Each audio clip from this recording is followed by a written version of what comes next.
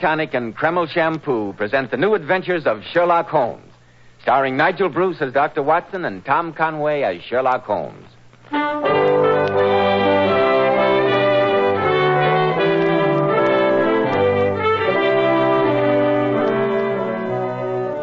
Now, here we are once more in Dr. Watson's study. And maybe we're not glad to get here. If we hadn't had a Sherlock Holmes story waiting for us at the other end, we'd have never ventured out on a night like this. Pretty bad weather out, Mr. Bell? Indeed it is, Dr. Watson. There's a cold wind that chills you to the bone. I had one hand holding my coat collar and the other holding my hat all the way over. I felt as though some malignant deity were determined to keep me from reaching your door. You hear that wind? Reminds me of what I just escaped from. Oh, it's typical Edinburgh weather, Mr. Bell. Perhaps you've heard that there's no language richer in terms of reproach against the howling wind than the Scots dialect. Snell, Bly, Nearly, Scouthering, to mention just a handful. All of them words that carry a shiver with them. Yes, as Stevenson so aptly puts it, Edinburgh pays cruelly for her high seat and commanding views in one of the vilest climates under heaven. She's liable to be beaten upon by all the winds that blow, to be drenched with rain, to be buried in cold sea fogs out of the east, and powdered with the snow as it comes flying southward from the Highland hills. The weather's raw and boisterous in winter, shifty and ungenial in summer, and a downright purgatory in the spring. It sounds like a pretty unattractive place, Dr. Watson. Well, there you're entirely wrong, Mr. Bell. Nowhere will you find such stark magnificence, such grim beauty. Edinburgh, the great granite sphinx of the north, crouching high on a towering rock, looking across the intervening plains to the waters of the Forth and to the North Sea. Fascinating, regal, splendid, and cruel. Yes, I think this is just the night to tell the story of the haunted Bagpipes, one of the weirdest and most gruesome adventures that Holmes and I ever shared. The setting was Edinburgh, and the motivating character, Professor Moriarty. Professor Moriarty, the man Holmes called the Napoleon of crime. Exactly. I wondered when we were going to have another of your famous bouts with Professor Moriarty. They're always pretty hair-raising. Yes, and I think I can safely promise you that this is the most hair-raising of the lot. In fact, it's so unbelievably macabre and gruesome that I've never told it to any but to my closest friends, those who know that I'm a truthful man. In fact, sometimes, in the sane light of day, I doubt myself that this adventure really happened. But a night like this brings it all back to me in all its horror. Yes, Mr. Bell, on a night like this we realize that anything is possible. Ladies and gentlemen, before Dr. Watson begins his story, men, I have a friend who used to comb his hair with water. After the water dried, his hair would get out of place and he didn't look neatly groomed. Well, I ran into him last Saturday, and he said he'd heard me talking about Kreml hair tonic and decided to try it. You should see the big improvement Kreml made in his appearance. Why, he looked like a different man. You see, Kreml contains a special combination of hair grooming ingredients which is found in no other hair tonic. That's why it keeps every hair in place all day, just as you combed it in the morning. Kreml gives hair a healthy-looking luster, too. Yet it never leaves hair feeling greasy or dirty like some of those sticky preparations you want to wash right out. Kreml always feels and looks so clean on your hair and scalp. It always gives hair such a clean-cut, prosperous appearance. Why not try it? Spelled Kreml, Kreml Hair Tonic. Now, Dr. Watson, won't you please go on with the story? The shivers run up and down my spine in anticipation. Well, I certainly will. As I look back on that particular visit to Edinburgh, it seems that a cold fear settled into the very marrow of my bones from the moment we got off the train late one winter afternoon and caught our first glimpse of Edinburgh Castle rising bleak and menacing out of a cloud of fog and rain. There it is, Watson, in all its austere majesty, Edinburgh Castle. Nice, impressive pile of stone. Nice and grim. No grimmer than its history, Watson. Part castle, part fortress, part prison. Wars have been plotted there. Dancing has lasted deep into the night. Murder has been done in its chambers. Oh, well, this is no time to stand here chatting. Let's get out of this confounded rain. Rain, Watson? You are getting soft. This isn't rain, it's just a good Scotch mist. Mist, my grandmother. I'm soaked to the skin and my teeth are chattering like castanets. Thank heaven the town has a There's a few modern hotels. A nice hot toddy at the Royal, eh? I'm sorry to disappoint you, Watson, but this is not a pleasure trip. We must forego the luxuries of Princess Street and take up our quarters in the Old Town. The Old Town? Holmes, you mean that we're going to live in one of those crumbling grey stone houses all huddled together on the slope leading up to the castle? Exactly. Why, they're nothing but tenements. Those lands, as they're called, once housed the flower of the Scottish nobility. In the old days, this was a walled city, and space was at a premium. That is why those crazy buildings tower 8 and 10 stories into the air. Yes, but the days of the nobility are over. Those tenements are full of goodness knows what. True. What more suitable dwelling place could one imagine for our friend, Professor Moriarty? Professor Moriarty? Quite. You may have noticed, Watson, that London has been singularly free from crime during the last few months. And for a very good reason. Professor Moriarty was not in residence. Oh, you mean that you think we've succeeded in driving him out? No, Watson. Let us not underrate the professor. He is not in London because he has business elsewhere. But where? I confess I was in complete ignorance until the day before yesterday morning, when I received a telegram informing me that one of Moriarty's chief assistants had been seen prowling through the graves at Greyfriars. Then I remembered that Professor Moriarty has a particular reason for hating Edinburgh. He's not a man to forget his grudges, Watson. The question is, shall we be in time to prevent his revenge? But here, get into this cab before you catch pneumonia. Professor Moriarty in Edinburgh. Huh. I thought the place looked even more forbidding than usual. Oh, cabby, let us out in front of St. Giles. Aye.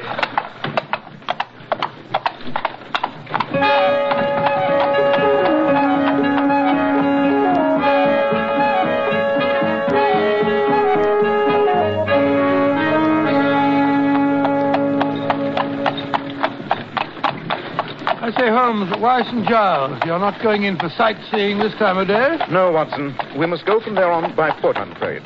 By foot in this weather? The gutters are fairly running with muddy water. No one asked you to walk in the gutters, Watson. Here you be. St. Giles. So it is. Come along, Watson. Good gracious me, this rain.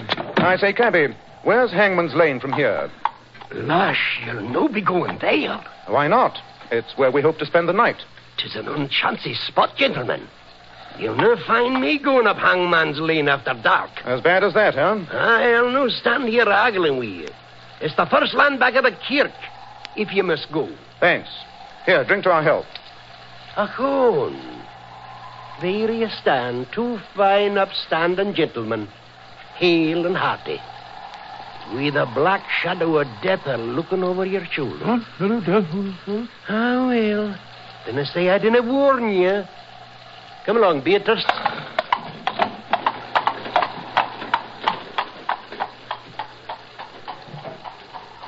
Cheerful individual. Holmes, what do you say? Let's go back and spend the night at a good hotel. We can't possibly find any lodgings in a place like Hangman's Lane. But we shall, Watson. We shall. They're expecting us. Come along.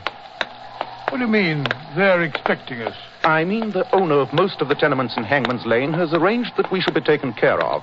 He's most anxious to have us inspect his property. Oh, very well, but I don't see what that has got to do with our search for Professor Moriarty. Whenever anything curious and inexplicable happens in the professor's neighborhood, the chances are he's mixed up in it. Ah, here's Hangman's Lane. Narrow, steep little byway, eh, Watson? I don't like it, Holmes. No lights in any of the windows. Usually these tall houses are overrun with inhabitants. Several families to a floor. Look, the buildings in this street look positively deserted. They are deserted, Watson. That's the most interesting part of it. Oh, really? One particular house hasn't been open for several hundred years. But during the last month, the rest of the tenements have been vacated too. Their inhabitants have fled from them like rats from a sinking ship. The rents have been lowered to the vanishing point, and still there are no takers. The people hereabouts seem to think the whole street is haunted. Couldn't we come up here and look the place over in the daytime, Holmes? Look, already the light's beginning to fade. Unfortunately, Watson, the phenomena we're going to investigate occur only at night. Oh, dear. Ah, here's the house we're to stay in. There should be a bell somewhere. Yes. Well, perhaps there isn't anyone to let us in. I think there will be, Watson. Yes, I hear footsteps. Obey. Mr. Holmes and Dr. Watson. Oh, the Lord be thanked. One moment, gentlemen. I'll unbar the door. be pleased to enter? Go ahead, Watson. Good Lord, it's dark in here. And if you'll kindly step this way, there's a bra blaze a-burning and candles a-lit in the back parlour. I say. Go canny, gentlemen. This corridor is not so smooth as once it was. Yeah, so I discovered. This is the place. Please to enter. Oh, well, this is more like it, eh, Holmes? What a magnificent old room. Just look at that fireplace. Aye. For once a blithe bit, this old house. Full of lords and their ladies, they say. But here, gentlemen, will you be standing in front of the fire and drying out your breeks? Not a bad idea. We're pretty wet, eh, Watson? Wet. There's a brandy on the shell you're wanting away, Droppy. A tasty cockle pie in a pot. And no, you'll forgive me. I'm unshunk myself away. Going so soon? But we've just arrived. Oh, Mr. Holmes, I dare not stay after sundown. I'm late to let you alone, but I dare not stay. But in a fash yourself. I'll return them on early. But what is there to be afraid of? The neighbours. Neighbors? Aye, the neighbours in the old Hurley house t'other side of this wall. But no one has lived in that house next door for years. Not humans, no. No living man has crossed the doorstone this 100 year. But there be others. Bogles. You can hear the rattle of their going and coming every night through the wall. Have you ever heard these ghosts, or bogles, as you call them? No, I certainly have not. I will not stay after sundown. But the bogles, there's no the worst of it. Really? Aye. At times you can hear the sound of doodling. Sound of bagpipes, eh? Aye. And that's when they be entertaining old Horny yourself. The devil himself? Aye. The ghosts next door move in very high society, eh, Watson? What was that? Just the wind in the chimney. I would have swore with the devil's doodle sucker. No, I don't think so. I'll not be waiting to find out. When the skirling begins, this is the house itself, dirge like it was singing a dirge. Good night, gentlemen, and God help you. I say. She was frightened, all right. I wish that chimney would stop moaning. Those two legends, the house next door and the haunted bagpipes, they're famous Edinburgh superstitions. I'd like to hear more about them. Well, I've heard more than I want to already. Confound that chimney. That building next door is one of the so-called fatal houses. Fatal houses? Houses marked generations ago by the Great Plague. Discipline in the time of pestilence was sharp and sudden. The houses having the disease were marked by a large cross. No one dared enter or leave. Furniture was destroyed and houses sealed up. In those houses, of which one or two still remain, the plague is supposed to lie ambushed like a basilisk, ready to escape and spread sickness and death through the city once the doors are open. Oh, but that's ridiculous, Holmes, ridiculous. Germs can't sustain themselves like that. At least we've no medical evidence that they can. Wish we'd gone to an hotel. The other legend is not quite so gruesome. Well, I'm delighted to hear it. It's about a secret passage that is supposed to have existed in the time of Mary, Queen of Scots, between Edinburgh Castle and Holyrood Palace, which lies at the other end of town. About a century and a half ago, a piper made a bet that he could walk the length of it. He started at the castle, piping merrily. The crowds were able to follow him through the streets above by the sound of the skirling. Everything was going smoothly. They followed the sound down from the castle along the top of the hill. Just about here, the piping stopped suddenly in the middle of a note. And that was the last that was ever heard of the piper. Noxious gas, most probably. Some say the devil was so captivated by his playing that he carried him off to hell. Well, what of it? As long as he stays there and doesn't go about waking up the neighbors. But that's just what he has been doing for the last month or so. Oh, nonsense. It's just a noisy chimney like this one. Why should a ghost who's kept quiet for over 100 years suddenly decide to return and annoy people? That, my dear Watson, is what I'm anxious to find out. Holmes. Holmes, do you hear that? By Jove. Then it's more than just a superstition. Holmes, it's a piper. The devil's bagpiper. He's playing in the house next door. Splendid. Well, what are we going to do? Want me to inform the authorities? And have them put the devil in jail? No, Watson, I have a better plan. I suggest we go over and call on the old gentleman himself.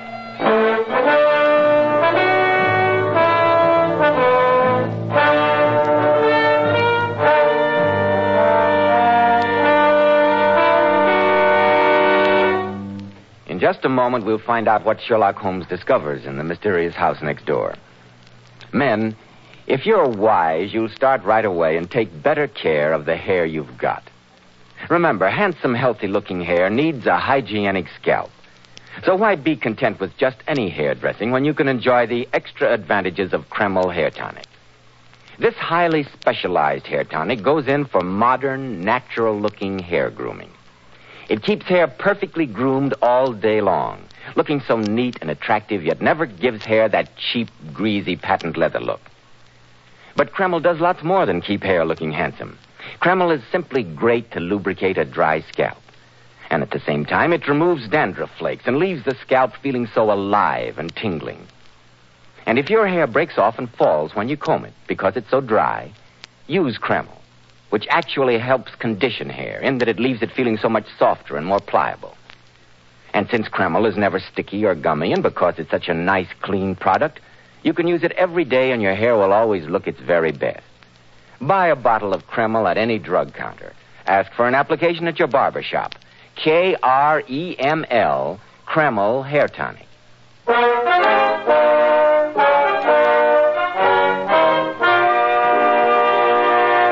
Now, Dr. Watson, what about the ghostly bagpiper? Did Holmes ever really... No, not so fast, Mr. Bell. Holmes insisted that we investigate the house next door at once.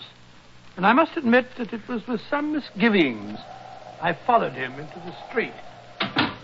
Come along, Watson. Oh, another little bit of local superstition I forgot to mention.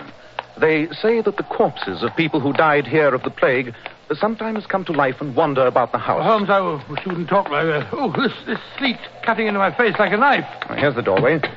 Now find out if the key still works.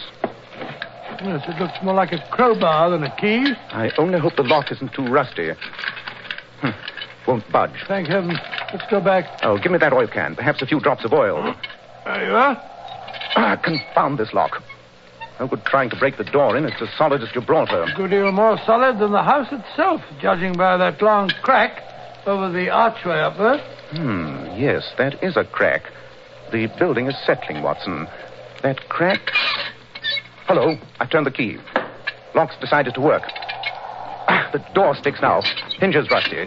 Come on, Watson, get your back into it. It's moving, Holmes. Yes, so is that crack. Hurry, help me close the door before the archway falls on us.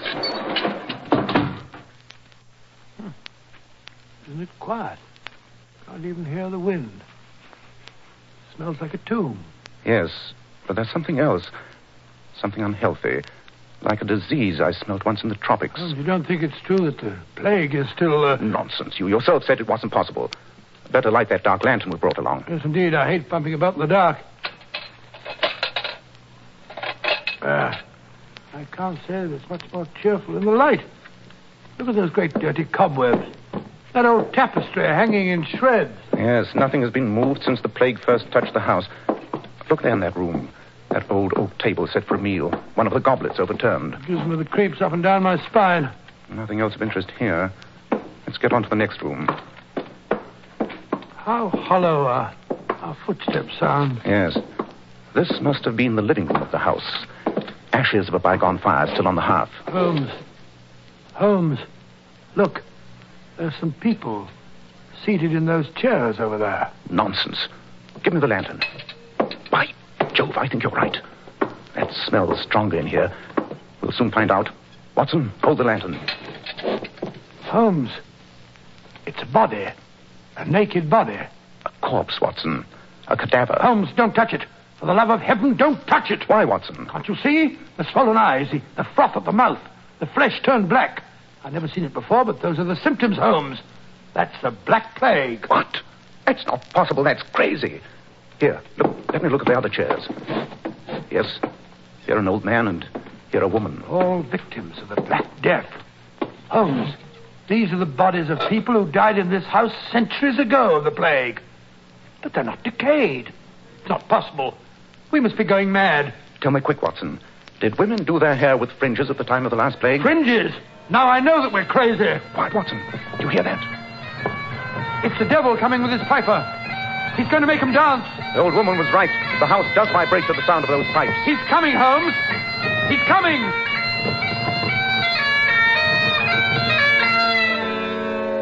Good evening, gentlemen. Dear me, if it isn't our friend Professor Moriarty. I had no idea you were a musician. You admire my piping, eh? Yes, I wondered how long it would take you to find me. Allow me to congratulate you, Mr. Holmes. You're very prompt. Most flattering, Professor.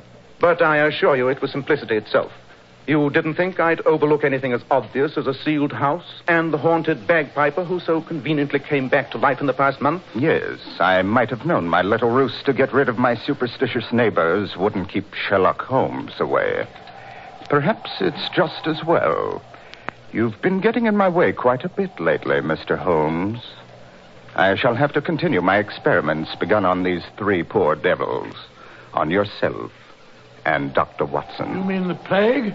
You're going to give us the Black Plague? I really must try my serum on 2 healthy specimens before I pronounce it perfect.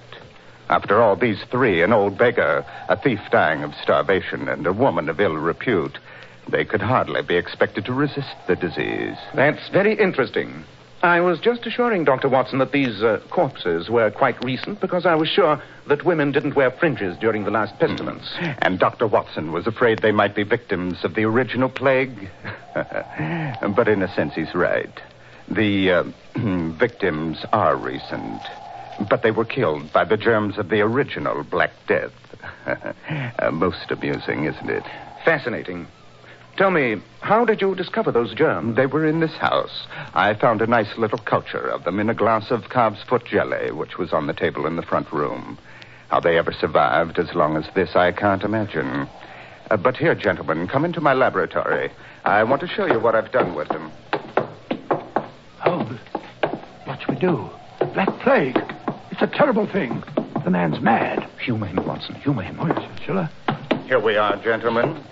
Quite a nice modern little outlay for such an ancient house. Yes, it is an ancient house, Professor. But here, this little test tube, it contains enough of the Black Plague to wipe out the entire city of Edinburgh. Yes, I rather thought that was your purpose.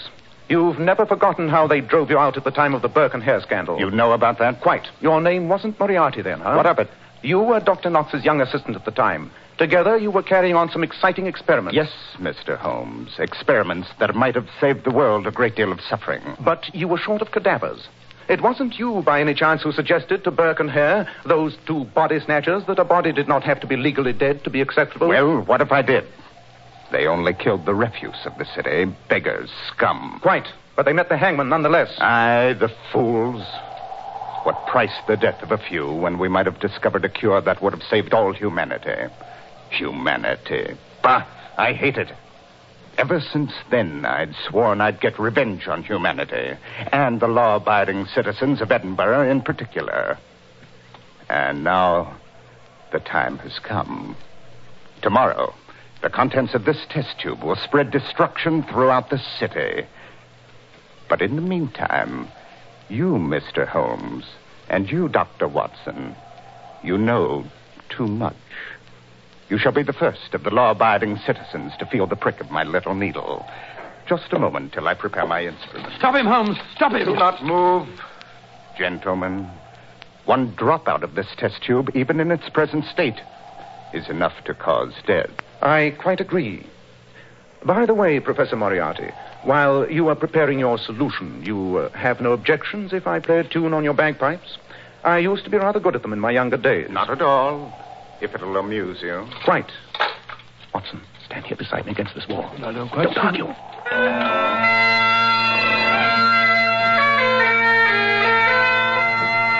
Holmes, the house. It's vibrating. I can feel the wall quiver. That's the note that does it. Hold on there. You're shaking the house. The foundations. I can hear them cracking. Look out, man. You'll bring the house down. Well, that's what we intend to do. The walls. I've got to get out of here. We can't. The front door's blocked. The secret passage in the basement. If I can reach it in time. Holmes, he's dropped the test tube. It's spreading across the floor. Watson, step back into the fireplace. Hurry.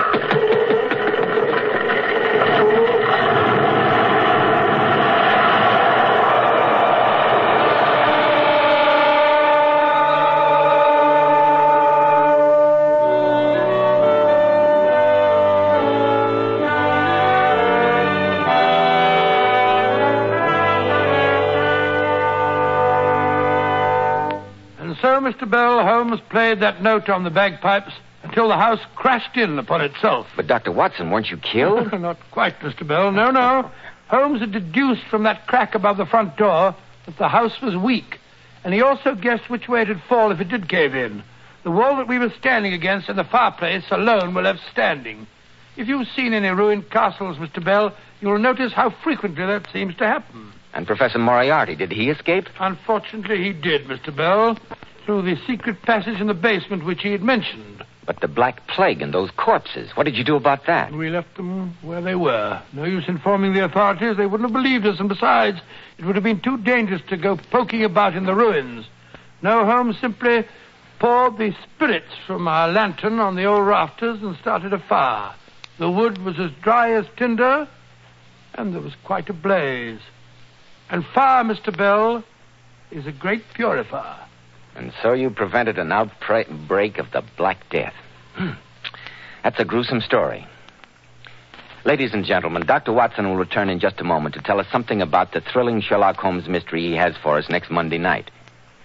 Ladies, those beautiful Powers models whose photographs you see in magazines always have to keep their hair shining bright with dazzling highlights.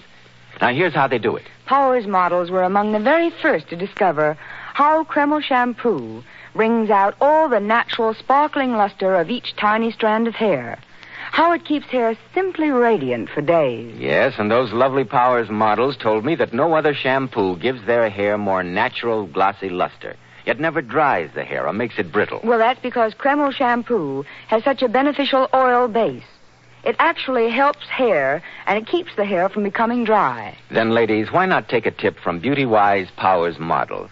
See how easy it is to glamour bathe your hair to a vision of tantalizing beauty. Buy a bottle of Kreml shampoo at any drug counter. Kreml, Kreml shampoo. Now, Dr. Watson, what about next week? Well, now, let me see. I wonder. Next week, I think I'll tell you the story of an experience that Sherlock Holmes and I had with something I was convinced was an invention of the devil. I call it the adventure of the horseless carriage. Horseless carriage? You mean one of the early automobiles? One of the very earliest, Mr. Bell. Holmes was called in to protect the inventor and, in the end, had to solve the mystery of his murder.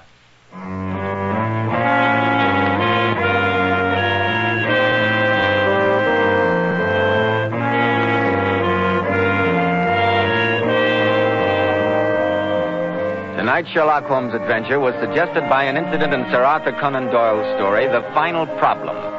Nigel Bruce appeared by permission of California Pictures. Tom Conway through the courtesy of Eagle Lion Pictures. The Sherlock Holmes series is produced by Tom McKnight, with original music composed and conducted by Alex Steinert. This is Joseph Bell, speaking for Kreml Hair Tonic and Kreml Shampoo, inviting you to be with us next week at this same time, when Dr. Watson will tell us about the adventure of the horseless carriage.